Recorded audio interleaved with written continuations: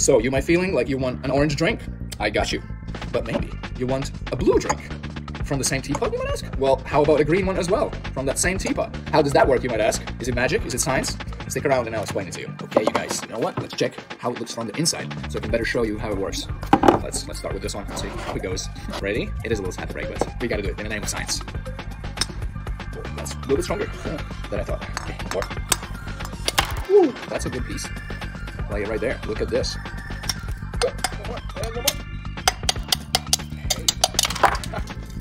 Better than I thought. So you can clearly see there's one chamber here, and then there's the other chamber right here. You see one from this hole. Let me open up here.